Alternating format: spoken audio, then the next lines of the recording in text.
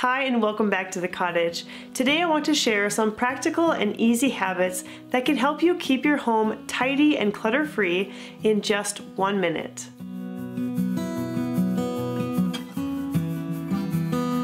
Maintaining a tidy and clutter-free home can seem like a daunting task when we consider all that needs to be accomplished in order to achieve this.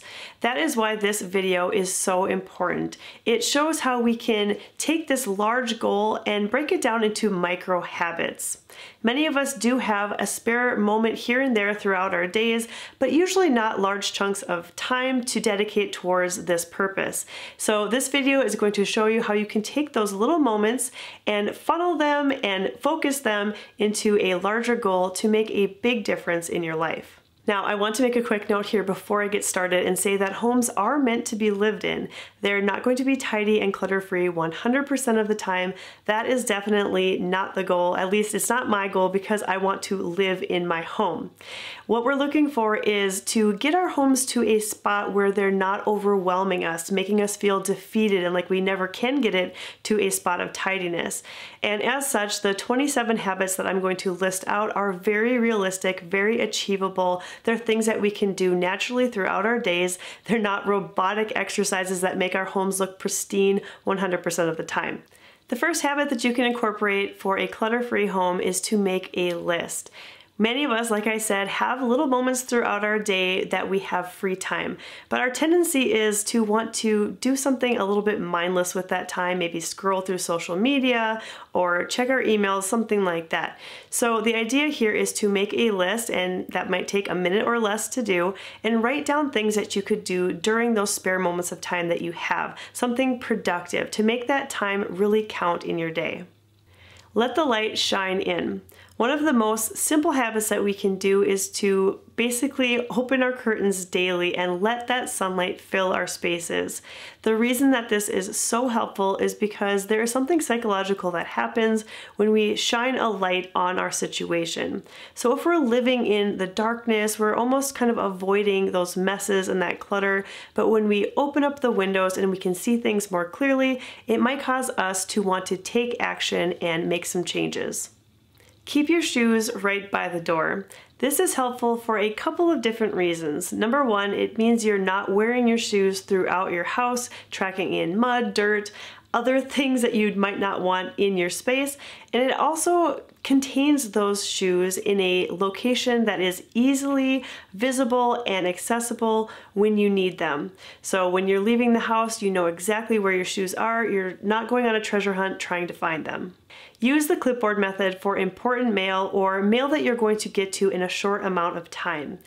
We usually can easily see right at the mailbox which items are junk mail and which are going to be important to our lives. So go ahead and separate them at that moment, immediately recycling or shredding any of that junk mail, and then use a standard clipboard to clip any papers that you are going to need to have attention to. The reason that I love this system and I prefer it over putting them in some sort of basket or bin to go through later is because it is more of a vertical style of temporary storage, because you can easily flip through it and see what is all in there.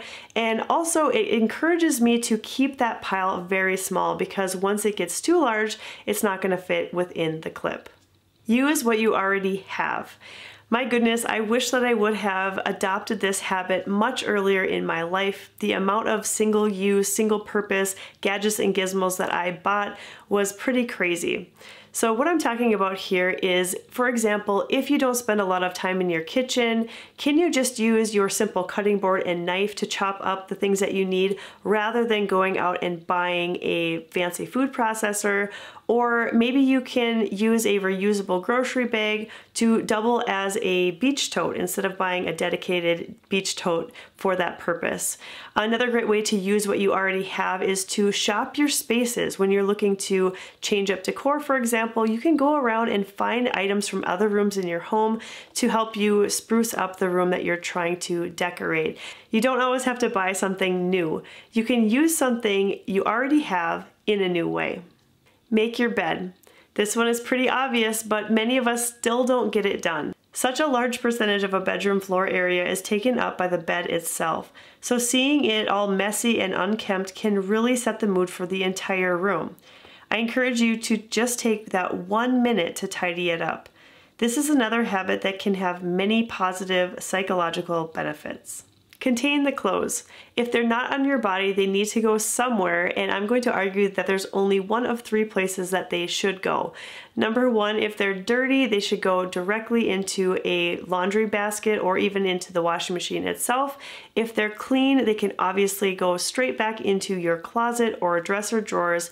It's that third category that really seems to trip people up, and that is the clothing that has been worn. It's not really perfectly clean, but it's not dirty either, and you plan to wear it again very soon.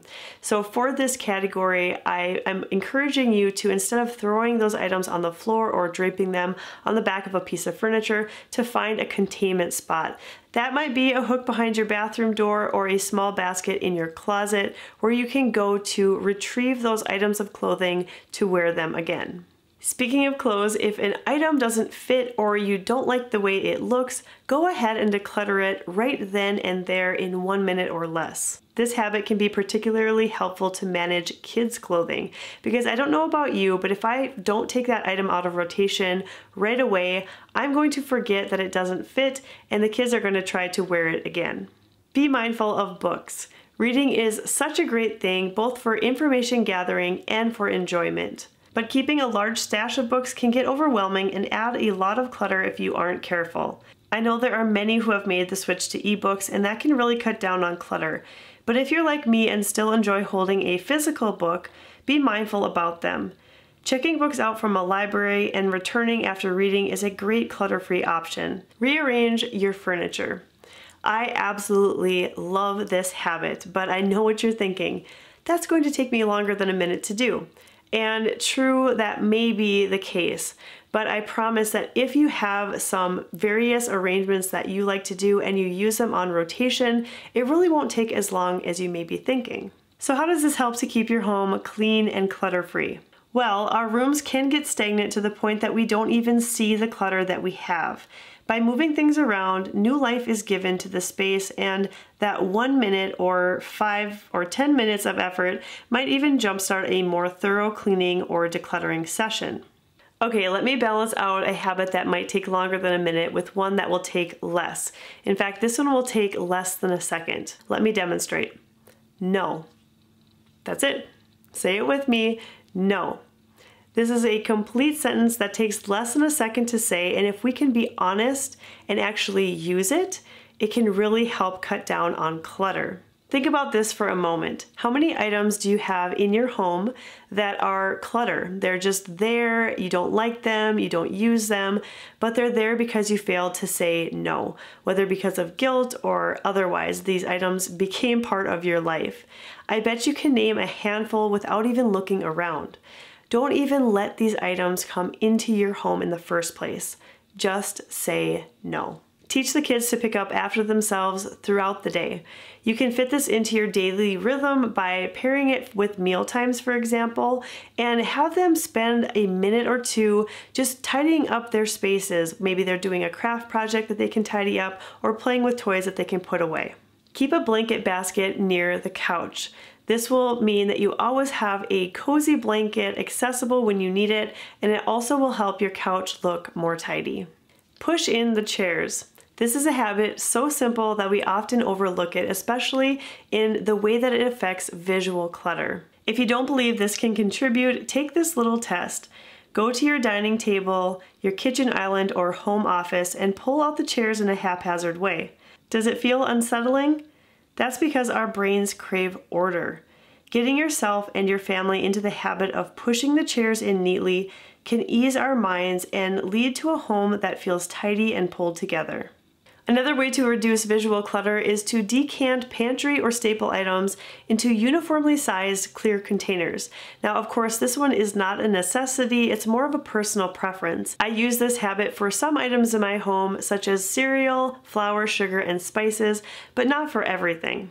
There's clutter you see and clutter that gets packed away, and the kind that gets packed away is easier to ignore, honestly, and so we need to develop habits to make sure that that doesn't happen. Start a new habit of using smaller containers within the larger containers of your cabinets, closets, or drawers. This will help to ensure that they don't get packed tight and filled with clutter that you aren't using. Keep a donation bin in your vehicle.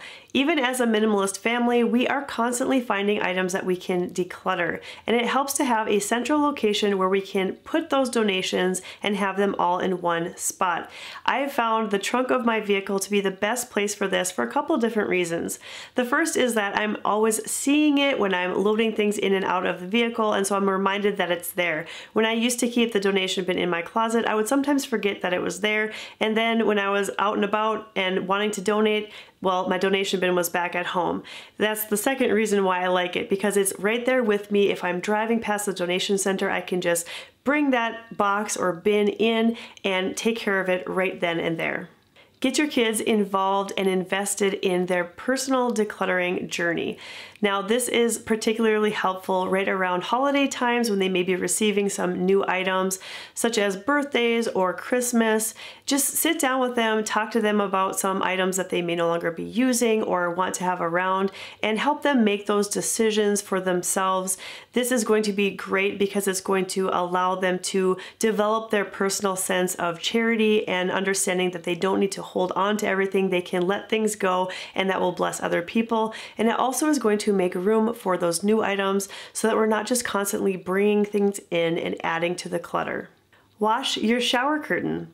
Yes, those little hooks can be annoying to deal with, but taking down your shower curtain and throwing it in the washing machine is very simple to do. It takes less than a minute, and it's one of the easiest things that you can do to keep your bathroom looking great. Don't bulk buy.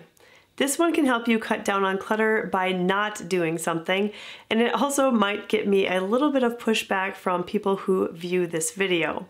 But hear me out. The tendency when we bulk buy is to buy more than we actually need. Even with our large family, I find that buying our groceries every other week is more than sufficient to keep us stocked up. Now, if you want to keep a little emergency stash of food or toiletries, and that is important to you, I don't see anything wrong with that. Just be mindful that not everything needs to be purchased in bulk to meet our immediate needs. Do a nightly sweep or vacuum. Allocating even 1 minute per room that needs it can go a long way to keeping your home clean and clutter-free. I find that the kitchen and dining room in my home are the main spots that benefit from this daily habit. Get in the habit of bringing your dirty dishes back to the sink when you are done using them. And when you get there, add a little bit of water and rinse them out.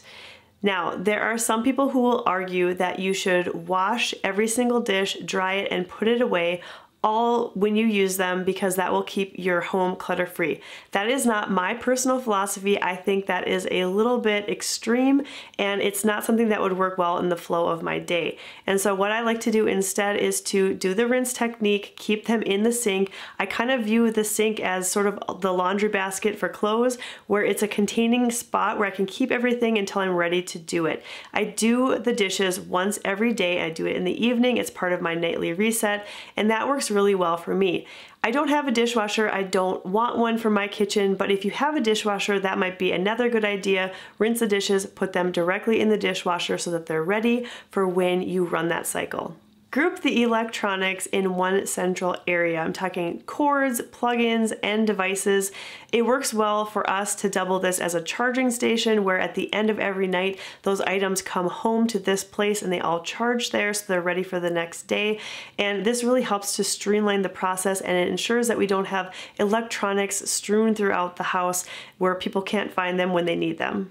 Wipe down your counters after each use. This habit has the added benefit of ensuring that you get into the habit of putting away any items that you were using, putting them away before you wipe down, such as the toiletries, bathroom products that you may be using in your bathroom, or the small appliances that you may have used in your kitchen. Because honestly, wiping around all of these items would be super annoying, and so it kind of tricks your brain into doing both of these tasks at one time. Reset the couch. Fluff up the pillows, straighten any blankets, and clean up any crumbs. The philosophy with this habit is that it is similar to making your bed. The couch sets the stage for the entire living room space. It's such a large piece of furniture, and so having it tidy makes the entire room feel more tidy too. Keep common products in a central location. Categories of items such as over-the-counter medications, Band-Aids, batteries, pens, and pencils all can benefit from being available to everyone in the house. This system makes these products easier to find and access with less digging around. And finally, do a once a week 1-minute declutter. Make this habit fun by asking every member of the family to go around together for 1 minute and look through their personal items, seeing what could be decluttered, donated, or even thrown out. And this can really add up quickly. For example, my family of 7, if we all did this on a weekly basis, and each found only one item, we would have nearly 400 items by the end of a full year that could be decluttered. And that's going to do it for this list. That is 27 simple, easy, practical 1-minute habits that you can incorporate into your life to have a more tidy and clutter-free home. I hope that these ideas were encouraging to you and you were able to write some of them down on your own list to tackle when you have those spare moments throughout your day. Thank you so much for watching today's video, and I hope that you'll stop by the cottage again really soon.